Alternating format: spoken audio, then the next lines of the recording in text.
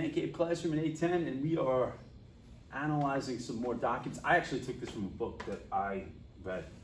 It didn't have pictures. That's what they're for? Yeah, James Bradley. Pictures for like looking good on the James shelf. Bradley, great author. So here's our source. I think we'll figure it out quickly what's going on here. There are 2 pages of it, right? So we'll kind of break it down. So this is an excerpt taken from the Imperial Cruise, Secret History of Empire and War by James Bradley. So here we go. In 1863, President Abraham Lincoln called for the construction of a transcontinental railroad. 2 teams of white workers, one proceeding west from the Mississippi River and one working east from the Pacific Ocean, began work on the giant undertaking. Those proceeding west over the Great Plains made progress, but those proceeding east from the Pacific coast hit the solid granite of California's Sierra Nevada mountains. The white workers laid down their picks in defeat.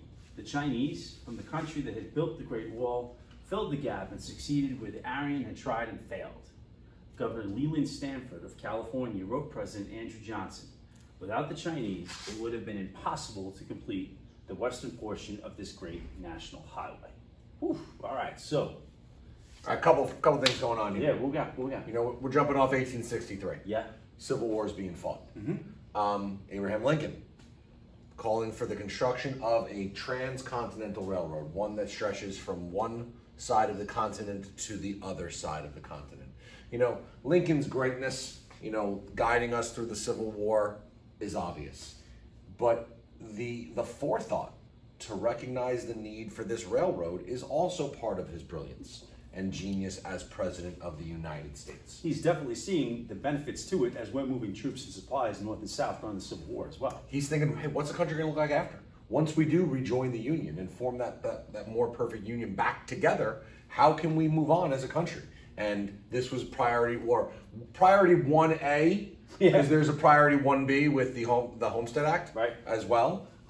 Same year, Homestead Act, 1863. You know, getting people out west. Yep. You know, and what are we noticing? That there's these 2 teams, one working west to east from California, one working east to west from the Mississippi outwards, and the team of white workers, they gave up.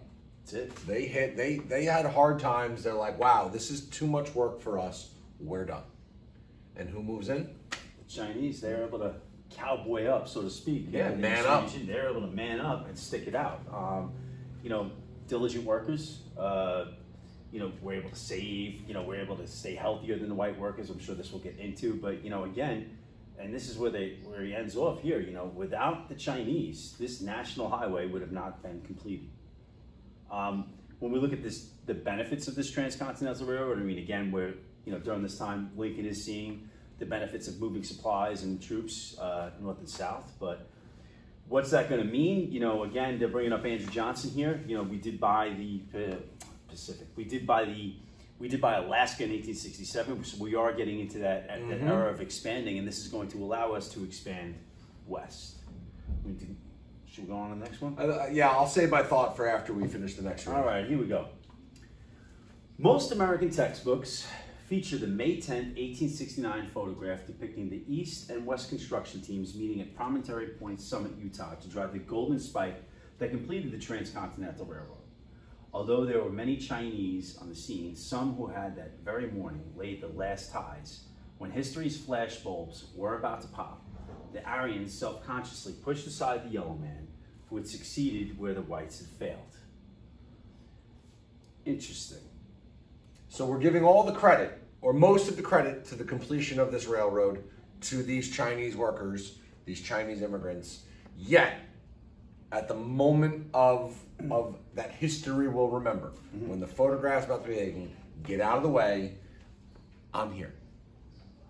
This is going to be a reoccurring theme for the Chinese, unfortunately, yeah, going through the next several decades. And you can even make relations to today, how some people are referring to the coronavirus as the Chinese flu. Yeah. You know, it did originate there, but laying it on the feet of a minority group in this country. Sure. And then we're seeing a lot of anti-Asian violent attacks in this country today. Sure.